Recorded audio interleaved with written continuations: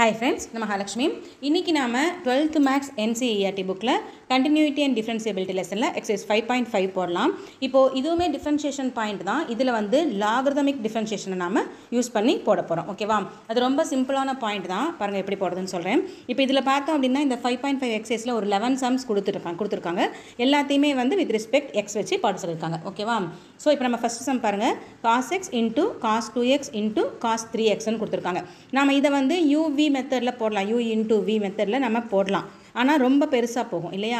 So இத நம்ம சிம்பிளா எப்படி போடலாம் அப்படினா ஃபர்ஸ்ட் இந்த பாயிண்ட வந்து y ன்னு எடுத்துக்கலாம்.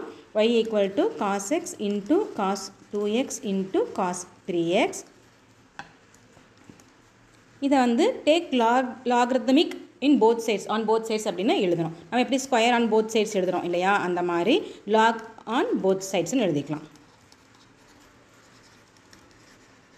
ஓகேவா? அப்போ இந்தாண்ட பார்த்தோம்னா log y = log of cosx into cos2x into cos3x ன்னு வந்துரும் இல்லையா?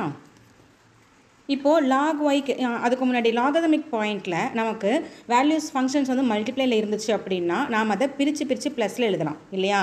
அந்த ஃபார்மேட் உங்களுக்கு தெரியணும். அதாவது log of pq இருக்குன்னு வெச்சுக்கோங்களேன்.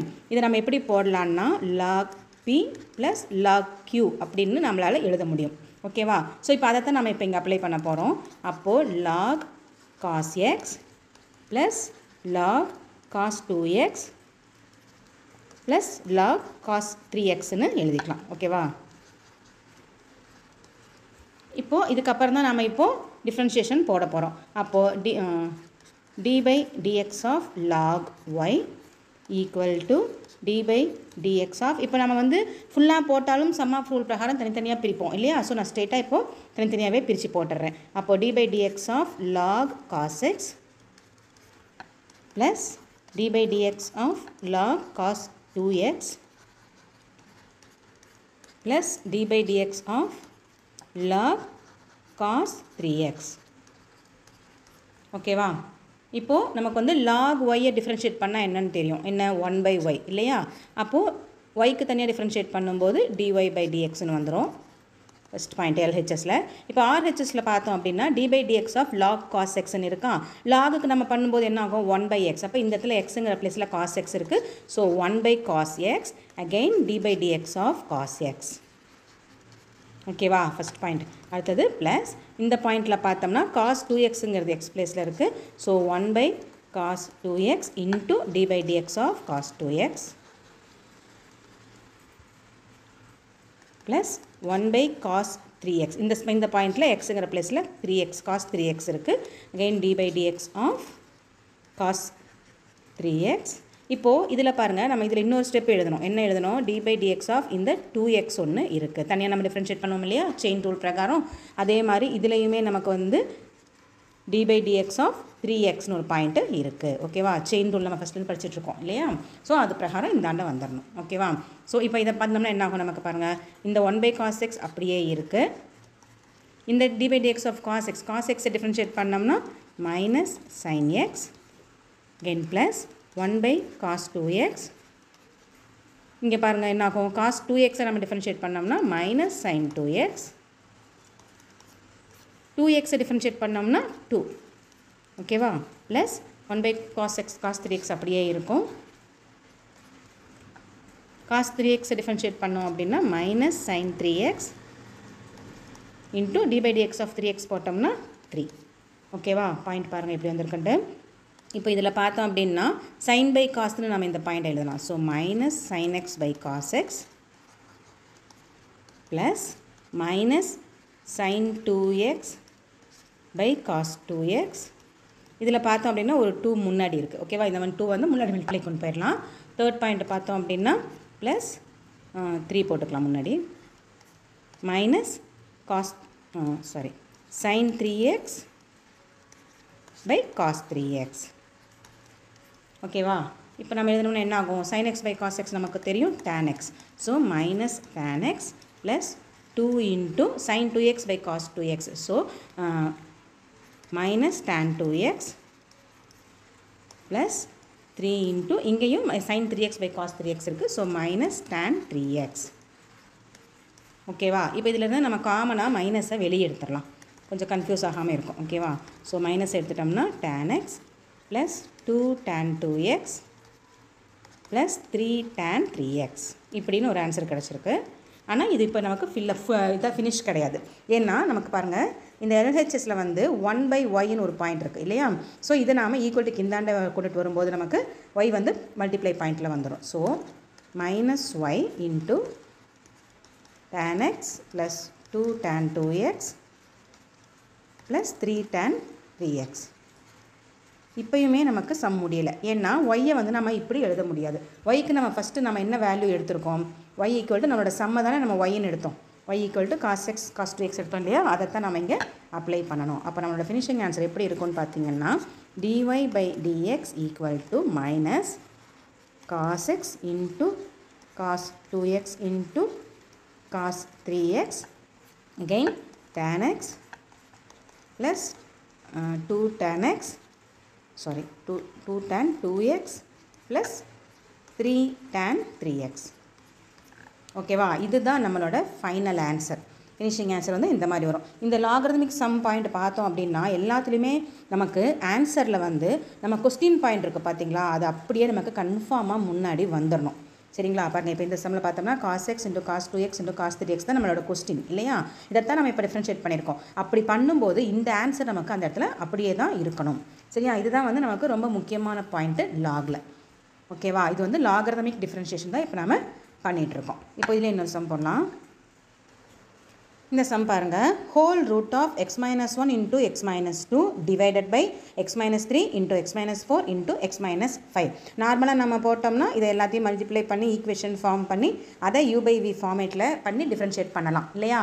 ஆனால் ரொம்ப ரொம்ப ரொம்ப நமக்கு பெருசாக போகும். ஸோ இந்த லாகரிதமிக் மெத்தட் எடுக்கும்போது நமக்கு ஈஸியாக இருக்கும். ஸோ இப்போ நம்ம என்ன பண்ண போகிறோம் அப்படின்னா take logarithm on both sides அப்படின்னு முதல்ல போட்டுக்கலாம். நம்ம எப்படி வந்து எல்லாத்துலேயும் போடுவோம் இல்லையா?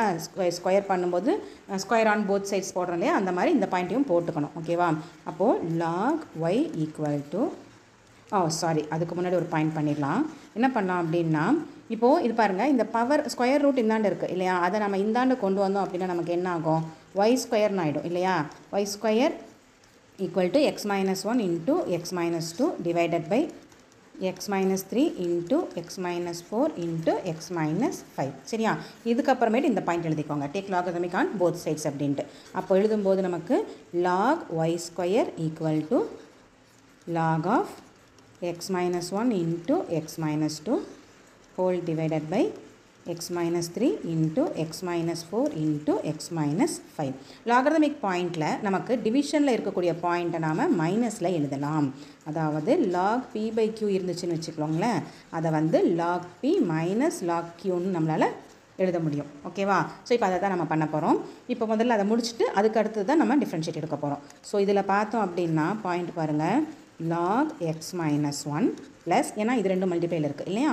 ஸோ அடுத்து வந்து log x minus 2.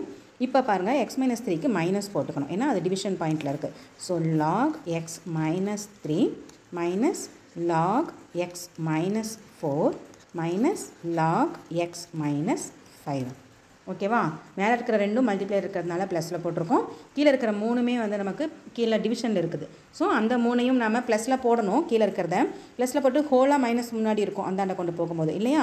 அதனால் நான் ஒட்டுக்காக போட்டு காமிச்சிட்டேன். எல்லாத்துக்கும் மைனஸ் சைனு வந்துடணும். சரியா? இப்போ நாம் டிஃப்ரென்ஷியேட் பண்ண போகிறோம் இந்த பாயிண்ட்டை. அப்போ நம்ம எப்படி எழுதலாம் அப்படின்னா